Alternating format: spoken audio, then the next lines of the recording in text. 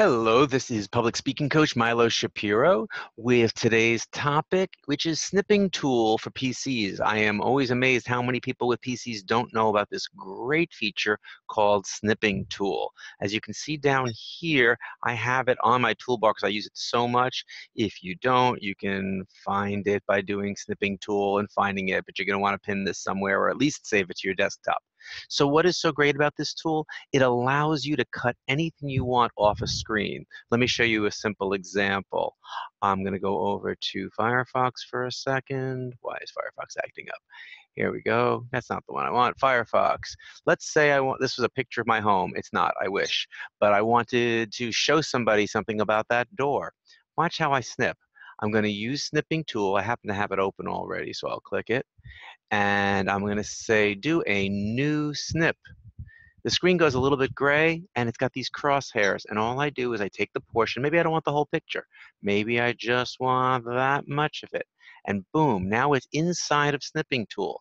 I have two choices I mostly use, which are save, and I will save this as a JPEG to be able to use anytime I want.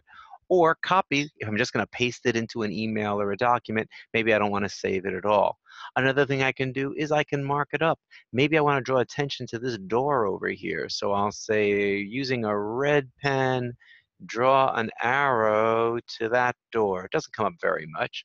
Then I'm going to say, copy. Then I'm going to go over to a Word document like this one. I'll erase this middle part, and I will paste the picture. Maybe I wanted to say something about that door over there. So I can type, maybe I'll do it right above it. I can write use side door. Maybe I wanted a delivery there or something like that. So what can I do from there? I can use snipping tool again. Watch, I will take my snipping tool and say new. I can cut this out with the words right in it and say use side door. Now I have an arrow pointing to the side door and the words on it. What can I do with that? I'll copy it again.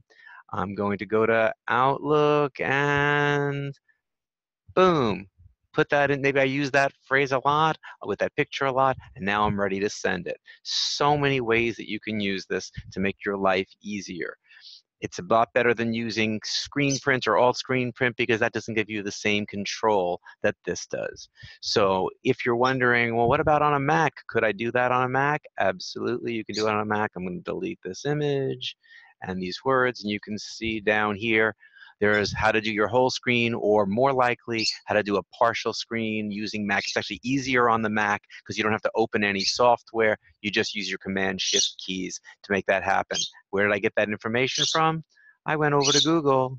It's gone now. Oh, no, there it is. I went over to Google. I found it. I used snipping tool, new, and I snipped it and said copy or save and pasted it into this document. So it's there for you. That's all for today. If you ever have a need for a public speaking coach, I work both in person and via Skype. Go to publicdynamics.com. Thanks for listening today.